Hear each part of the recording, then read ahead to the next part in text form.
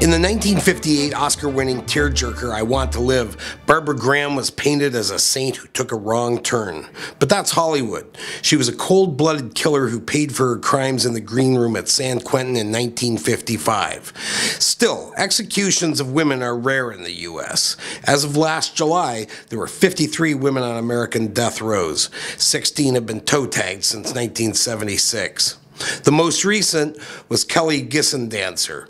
She was sent to a Georgia morgue on September 30th, 2015. She had a hitman clip her hubby. She turned down a plea deal and instead got the needle.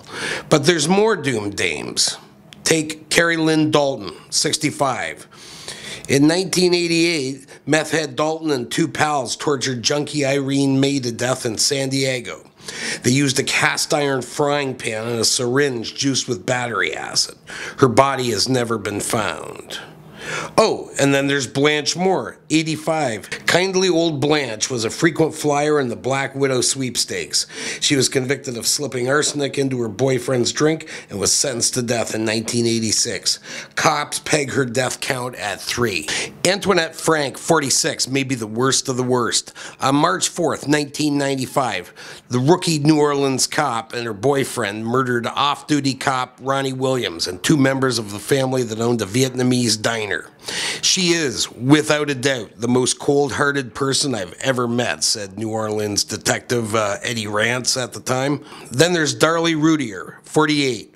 Darlie lived large. The free-spending blonde even sprayed silly string all over her two young sons' graves, 8 days after she had stabbed them to death. Janine Snyder, 38, was love-struck by her girlfriend's dad, Michael Thornton. The California girl would lure girls back to hotel rooms for rape and murder. They grabbed Michelle Curran on April 17, 2001. Her naked body was found the next day with a bullet hole in her forehead. Deborah Brown, 55. Brown was the coke to serial killer Alton Coleman's bourbon. During the summer of 1984, the Twisted Twosome embarked on a forced state murder rampage, strangling 7 people. Coleman got the big adios in 2002. Do you know this man? International law enforcement are looking for any information that leads to the identification and arrest of this creep.